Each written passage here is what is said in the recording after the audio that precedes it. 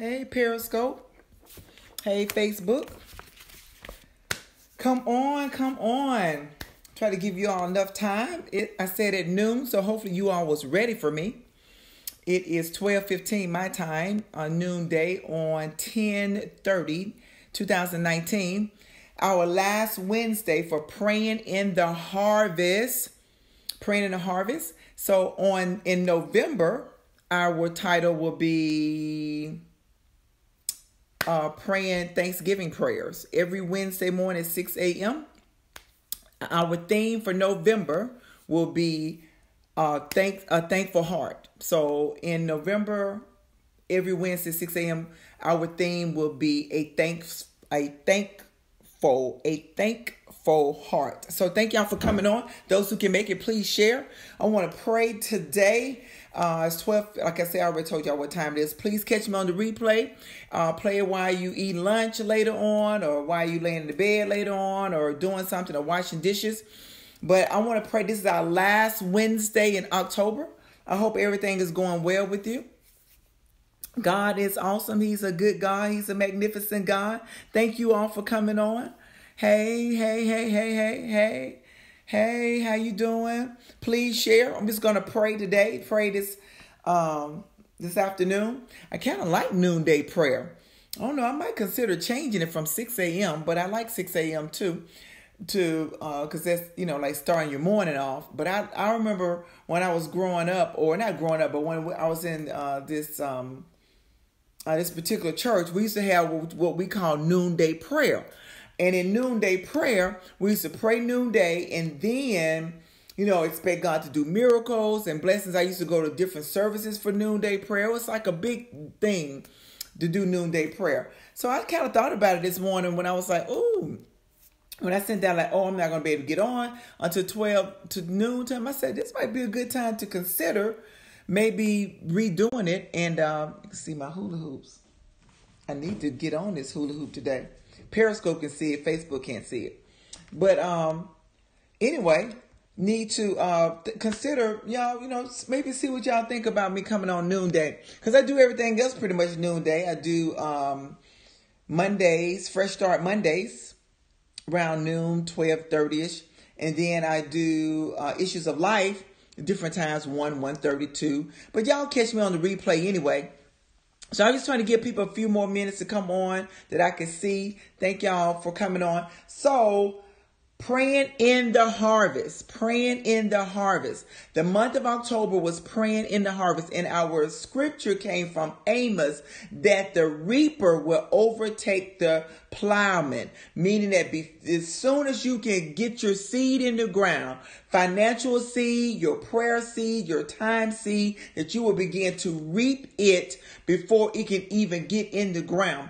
I remember a testimony that a lady that was giving a testimony, and it's coming to my mind right now. And the preacher was telling the testimony, and the minister of the gospel, she said that the lady said to God, hey, I'm going to give X amount of dollars. This just came to my mind right now while I'm sitting here. I'm going to give X amount of dollars. And when she said she was going to give X amount of dollars, before she wrote the check out, before she was able to send it, she says, I'm going to do it by such and such date or whatever. Before she could get it out of her mouth, the thing that she was sowing the seed for came in because of what she said, because of her commitment, because she says, I'm going to give X amount of dollars at this given time. Before she even did the actual thing, she spoke it. She said it. She made a vow. She made a commitment. Y'all, that is huge. And before she can even get the seed in the ground, y'all, she already received what the seed she was sowing for already came into manifestation. So I want to say to you guys, whatever it is that you was believing God for the month of October, go ahead on and declare what your seed is. If you have not sown your seed or sown a seed, sow the seed, name it. Just like you can have apple seed, orange seeds, plum seeds, watermelon seeds. Ooh, I'm glad I already just thought about that. I'm taking my watermelon out. and go ahead on and say, God, I'm going to give X amount of dollars to money sign Linda K. Lee. Linda K. Lee. I'm going to give Cash App Linda K. Lee. I'm going to give this amount of money and I'm believing for this. I'm going to give as well. Or you can do PayPal me /info SWAT and slash and whatever you want to put on there. And I'm going to say, God, this is my seed. I am praying with Linda K. I am believing you for this. And this woman, it just came to my mind. It was not rehearsed. I didn't think of this testimony that I recall. It's been over 2 or 3 years that I heard this testimony. And before I got on, I was kind of taking my time getting on. And before I got, I said, God, what am I going to talk about today? I'm going to pray in the harvest, but I like to give the people a word. I didn't get anything until I hit the button. I was going to pray regular, worship God, which we're going to do, call God in, glorify God. That's all I was going to do. As soon as I hit the button, that's when I got the testimony of that woman. I know it's got to be over 3 years since that I heard that testimony. And I'm saying to you, it goes with the scripture in Amos, where we pray, when we declared at the beginning of the year, praying the harvest, that before the plowman can plow, the reaper's going to already be reaping the seed. We're lifting up that scripture from the Old Testament to make it relevant for us on today to pray in our seed manifestation. I'm going to make a vow, and I know I done prayed this, I done believed this, but I am going to I am going to sow a direct seed in Cash App Linda K. Lee. I'm going for whatever it is, and I am believing you, God, because she's going to touch and agree with me. We're going to believe God for your manifestation of what I'm believing God for. I got several things I'm believing for. A couple of my kids. And as soon as I get off here, I'm going to Cash App that, and I'm going to say, or I'm going to put in PayPal.me, whatever I got to do, and or I'm just going to go to our church website and donate to Linda H. Lee. You can type to 73256, put in the word Judah, Judah, and it will bring you up a link, and then you can click on the link, and then you can do the down chevron and click on Linda H. Lee Ministries. And then you can sow a seed. Because I am believing God right now that what I'm going to name my seed, I am going to see a harvest from that seed. I'm just going to go ahead on and speak it while I'm praying now. And before I even sow the seed, I'm going to see the manifestation of that seed. I've been believing God for a couple of family members. I've been believing God for some things for my own body. I was laying in the bed the other day, and I said, God, heal my system. Heal my blood system. Heal my thyroid system. I'm still believing God for the healing. I believe God for the manifestation of my healing. I'm going to sow toward it. People can say, no, you can't buy no healing. No, you cannot. But I can sow a seed. I can sow a seed, and y'all ain't nobody gonna stop me from believing. I can't help what other folks doing. And you know what? I'm gonna tell you this: the enemy really want to shut my mouth. I'm telling you, the enemy really want to shut your mouth. Periscope, Facebook, you hear me talking to you? The enemy really want to shut your mouth. She roars. You got to speak what thus said the Lord, or what the word of God said. If you don't get nothing in your spirit, say what the word of God said. This morning I was reading my daily word in Jeremiah. I think it's 47. Jeremiah. It said that what did it say? It said that the king is making noise, and it's time. The appointed time has now passed. All I said, it lifted off those pages. The devil has been making noise. He been saying what you're not going to be. You do well, you run well, and you fall back, and then you get back up, you fall back, and you get back up. And the devil has been making noise, but his appointed time is now over. When I read that scripture, it lifted off the page in Jeremiah. In the New King James Version, I think it's in 47, something like that. I wrote it down. It's in another room. I will read it to you. I didn't know I was even going to say it. And it said, I think in the 17th verse, it says that the king, the Pharaoh's, is making noise. He said it ain't nothing but noise. The devil ain't doing nothing but making a bunch of noise. That noise in your head, that noise that you ain't gonna never make it, that noise that you ain't gonna never. I'm going to church. I'm reading my Bible. Excuse me. I'm doing this. I'm doing that. But today we're sowing the seed. We're closing out the month of October, praying in the harvest. We're gonna name our seed, and we're gonna believe God that the noise that we've been hearing that's been of the enemy, because God don't make noise. The enemy make a bunch of noise. And it keeps you derailed and distracted from what God has for you. Men of God, I'm telling you, women of God, that's anybody that served the Lord. Anyone up under my voice that believe in God for certain things. The enemy is making a bunch of noise so you can't hear the soft, quiet voice of God. And God said, Linda, don't stop believing. Don't stop praying. Don't stop roaring. Don't stop declaring. Don't stop believing. Don't stop having faith. All that is noise, noise, noise. The church making noise. Noise meaning is no definitive or definitive or what you want to call it? Distinct. There's no distinct declaration of words. It's just noise. It's just a bunch of noise. Oh, glory. It's just noise. God said, I am giving you a distinct word, a distinct prophecy, a distinct clarification. I am opening up your eyes. I am going to show you the glory. I am going to show you your direction. I am going to give you instruction. So sow your seed. Don't sit back and wait. Oh, well, let me see. I am going to speak, God. I want to declare. I want to believe you for a significant seed, not just, I'm going to give $1 or I'm going to just do $5. No, God, I got a significant thing I'm believing you for. I sow seeds all the time, but I am going to name this seed.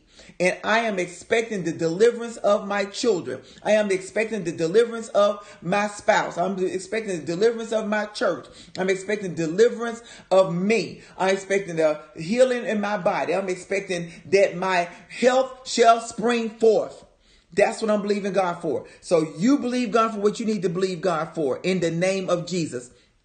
Father God, we come before you right now.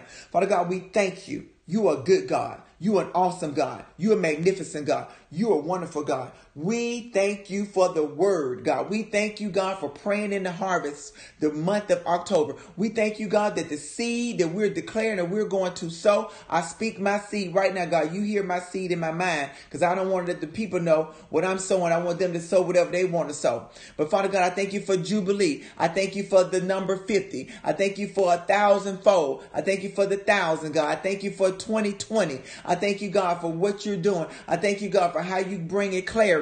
I thank you, God, for instruction. I thank you, God, you are the most high God. You are the Alpha, the Omega, the beginning and the end. We worship you on today, God. We thank you for noonday prayer, God. We give you glory, God. We honor you, God. We thank you. You are the God of the harvest. The harvest is plentiful, but the labor are few. I pray right now, God, that the labors, God, that we are the laborers. You anoint us, you appoint us, you help us, you assist us, you help us to be what you called us to be. Father God, no longer will we sit back idle. No longer will we be like women laden with sin and people coming into our homes through TV, through YouTube and whatever to lay. They don't have to literally come in our house. But God, you said over in Timothy, as I was reading, that the people come in, men come in and continue to cause the women to be in lust, to cause the women not to hear the word of God, to cause us to be dormant, to cause us to shut up. This is the time for us to roar. It is the time for you to speak. It is the time for you to declare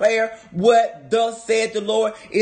God is not waiting on you to feel it. He's not waiting on you to see it. He's waiting on you to declare it. He's not waiting on you to see it. He's not waiting on you to feel it. He's waiting on you to declare it. Declare, thus said the Lord. Declare what you believe. Declare what God is saying. I thank you, God, that everything that the enemy meant for harm, everything the enemy is trying to hold us back. Father God, I thank you, God. I see right now even the harvest, God. Father God, that our ground has been hard. It has been hard. And I see literally the rain softening up, the Holy Spirit softening up our ground. Even though we've been praying, it's been like this, like this. like this, like hard labor, trying to dig up the dirt, and the dirt it's been dusty. It's been dusty in your life. You've been going to church. You've been trying to read your word. You've been trying to go to seminars. You've been trying to listen to YouTube. But I hear the Spirit of God saying, I have released the rain. I have released the rain, the softening of the Lord, the thing to make your life more pliable. Now I'm going to make your life more pliable. That now they feel like it's just hard. Every time you try to pray, it feels like an iron. It's like I'm praying, but I just don't feel like nothing's going through. Anybody with me? It's like I'm doing what the words say. I'm doing what they saying, but I feel like it's just like a iron ceiling. God says that the rain has been released. Thank you for the rain, God. Thank you, God, for the spiritual rain, even though it's literally raining in our area. But I hear the spiritual rain of God that is softening up your ground. And I was just talking to someone the other day, just coming back to my mind, that I said that you have to go in the dirt, in the darkness, in order to come up to the light. Every seed has to be planted in the dirt. I don't know how that it has to go in the dirt, and the dirt do all the work, and then it comes through the ground and it receives the sunlight. But if you put the seed on top of the ground, you can't put your seed on top of the ground. You can't be doing lip service. You got to live that thing. You got to speak that thing. You got to believe that thing, because the seed needs to go in the dirt. That means you're going to go through some trials. You're going to go through some tribulation. The word of God that's been coming to me in the last couple of weeks, y'all don't even want to speak it. It's been coming to me, long suffering. I don't like the word suffering, and I don't like nothing to talk about long to go with the suffering. And I also heard the word self-control. And every time I pick up the Bible or read something or hear something, I keep hearing it through some kind of way. What's the word? Long suffering, self-control. Self-control. Those are the two things I've been hearing. Self-control, long suffering. Self-control, long suffering. God will empower yourself to control yourself. God will empower yourself to control yourself. God will empower you. One of the fruit of the Spirit is self-control, and another one is long suffering. That means He'll give you the ability to walk out the thing that's been going on for a year, been going on for 3 years. But now God said, I have released the rain to that desert thing, that thing that you've been going through for a long time. This right here is not... It's not a 3 weeks thing. It's not a 4 weeks thing. This is something that you've been dealing with. It's so regular now that you don't even realize it's just a part of your everyday. It just you just have accepted it. It is called long suffering. You've been going on with this same illness. You've been going on with this same situation, this same thing on your job, this same thing at your church, the same thing in your body. Self-control. The thing you say, I'm trying to stop masturbating. Every time I stop, that time of that month comes and I still masturbate. I don't want to be masturbating. I want to stop masturbating. Whatever that thing is, I don't know why that came out, but it's for somebody. It's like I just get so heated and hot. I just be wanting to just get it off of me. And hey, that's between you and God. Don't ask me, is that a sin? I don't have no scripture to base it up. But it's something in your heart you don't feel good after you finish doing it. So if you don't feel good after you finish doing it, then it ain't good for you. So I hear God say, I'm going to help you. It's going to break today. I command it to break today. The thing you saying, I'm trying to keep myself. I'm trying not to. I know you ain't got to give me no hearts. You ain't got to give me no hearts. I already know you go like, is it wrong? It ain't about is it wrong. It's what you feel inside once you finish it. When you do it, what it does. Self-control. You need self-control. I don't know where it came from. Holy Spirit reveal.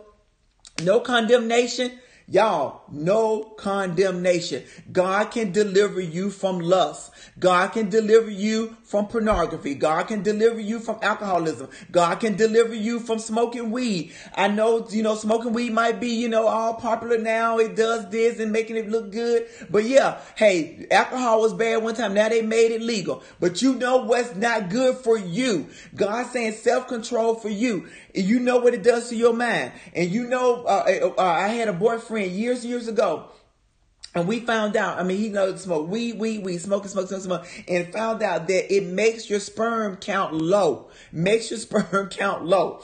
And then, so they don't tell you about all that. But anyway, you can look that up for yourself. I hear God saying, the rain has been released.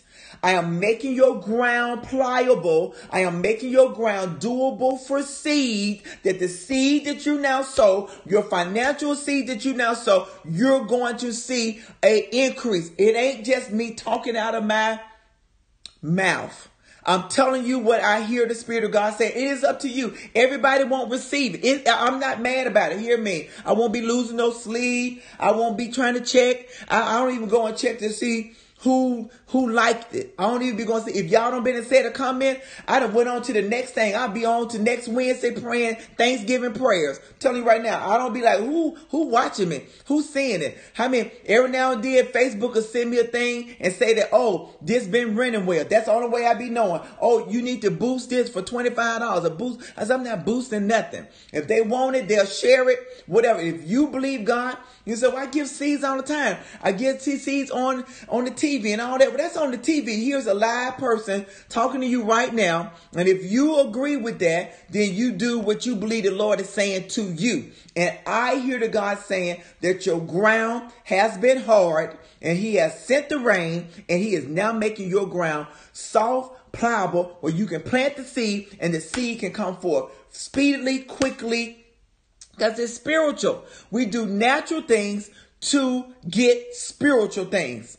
We do natural things to receive spiritual things. Because what's done in the natural yields the spirit. You can say what you want to say. Why we got to talk? Why we got to pray? Why we got to say these things? Because from your mouth, God ushers in. God said, you speak a thing, I'll bring a thing. You declare a thing, I'll bring it to pass. You call those things that be not as though they are. Open up your mouth. Walk around the house. I don't care how foolish you sound. Say it, say it, say it. Believe it. Talk it. Say what the Lord has said. Speak what the Lord has said. Say what the word said. And Jeremiah said today that the enemy been making a bunch of noise, but his appointed time has now passed. Let me prove it to you. The Bible says that Jesus was tempted of the devil, and that the devil would come and try to harass Jesus, would make a bunch of noise to Jesus, and then Jesus would overcome him. And the Bible says that Satan would go away for a season. Why did he go away for a season? His season was over. That means that God gives the enemy opportune times to test you, to present to you. He can't do it all day long. He can't do it every day. He can't do it for months. He couldn't test Job all the time. He had to get permission. God, you got a hedge about Shavana. You got a hedge about Lady Tracy. You got a hedge about Tessie. You got a hedge about Stephanie. You got a hedge about Linda Kay. You got a hedge about, see who else on here? Ashley. You got a hedge about, I don't see no other names.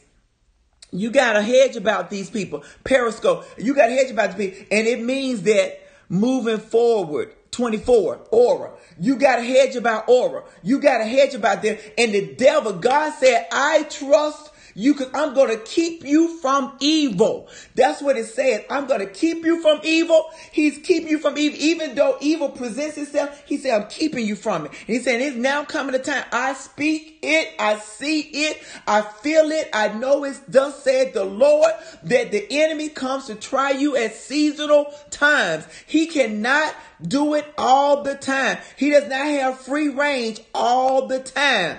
And this season today, when I read them scriptures, it leaped up off the page in Jeremiah 47, said that Pharaoh, the king, was making noise, but his appointed time has now passed. Now the season of the Lord in your life, the time of harvest, the time of rain, to moisture your ground, whatever it is, put your seed in the ground, because now I speak, your ground is now pliable. It is now ready. It is now ready to receive what you have been carrying. You've been carrying this thing for a while. You've been carrying it for a while. You've been carrying it for a while. You've been incubating it. You've been praying over you like, God, I'm scared. I want to do this thing. I'm ready to move forward. I'm ready to believe you for it, but I'm scared I might be let down. I'm scared you might not give it to me. But the season of the devil appointed time has now moved over. He wasn't talking but a bunch of noise. And I speak over you right now. I seal it in the name of Jesus. I declare it that you will see the harvest in the next couple of days, and you go say, I feel it. If you receive it and you believe it, you receive it, you believe it, then you sow. Then you do what you believe. You do. I'm going to put it in here right now while y'all watching. I'm going to see, would it let me put in a comment? Right now, I'm going to put my seed in the ground. My seed in the ground. This is up to you. If you believe this, I'm going to see would it let me put it in here.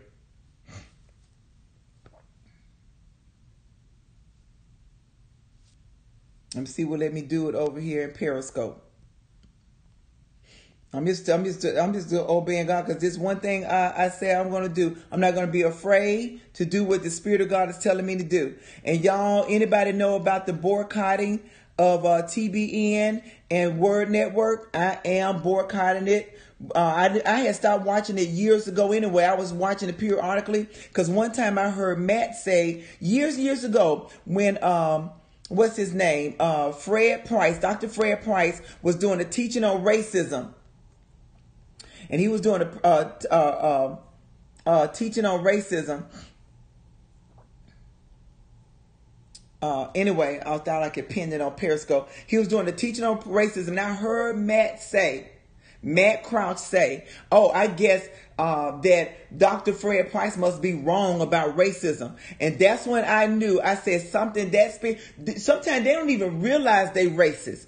It is so innate. It is so ingrained that racism, it is so real, y'all. We have to watch it as African American people or any white person watching me. Y'all, it be so innate. It be so ingrained. You don't even realize it. You don't even realize that it's in you. You don't even realize that you are racist, that it is hate. Racism is a form of hate. To hate a person because of their skin color is crazy. You got to be delusional. Something got to be wrong with you to hate someone because of their skin color. We do it. It's been taught. It's been taught. We're all the same. We all bleed the same. When you go get a blood transfusion, you getting white blood, Asian blood. You don't know what kind of blood you getting.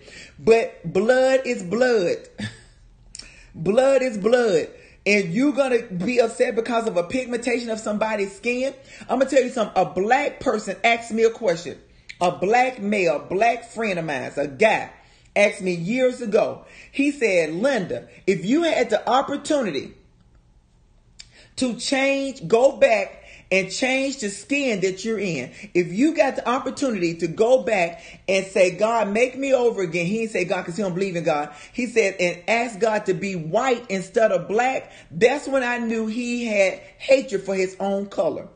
Y'all, I literally said, he says, Linda, all that you know today, all that you see today about how black people are treated, how black people are killed, how black men are castrated, how black men are hung, how black men is the biggest commodity. God made something about an African American man. You're going to see the resurgence of the black man. I'm telling you, just like I've been speaking it for a year, you're going to see that's the reason why the enemy want to kill the black man. That's the reason why the enemy want the black man dumb and stupid. But the black man, baby, when a black man speaks, especially when you hear a man of authority, black, you want to listen. And that's the reason why all of us want a black, white women, black men, white men, all want the black male. It's because God has put an anointings especially differently on them. It ain't no, you can call it whatever you want to call it. God ain't no respected person, but he is respected of what he has put in place. Anyway, the guy asked me, Linda, would you like to go back and make your color be different? Y'all, just as sure as my name, Linda K. Lee. Linda K. Holly Lee. I said everything in me. If I had a choice to redo it, to go all the way back and make a decision on whether what pigmentation, how dark my pigmentation would be, I said and emphatically, I would not change my color.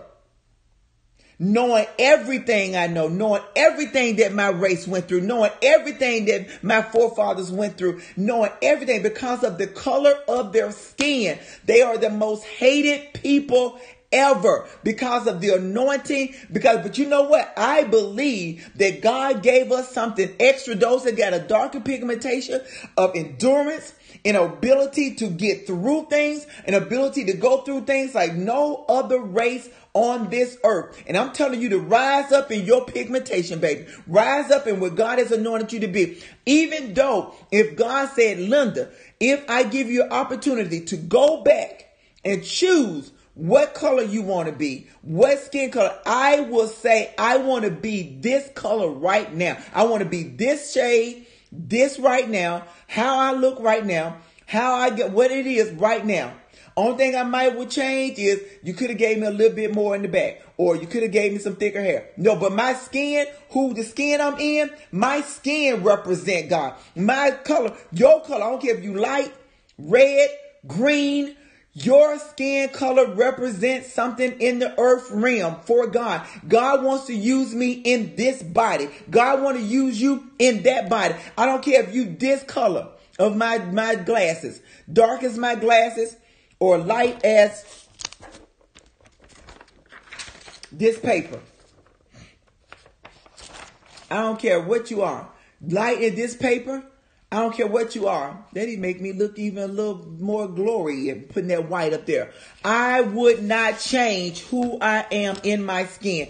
I hate how we're being treated. I hate that, but God has given you an endurance. I'm going to let you go. God has given you an anointing and an endurance. I'm telling you, come forth in your, when I say be black and be proud, be white and be proud. Whatever your skin color is, be yellow and be proud, be green and be proud, be red and be proud. God has given everyone, he said, one blood.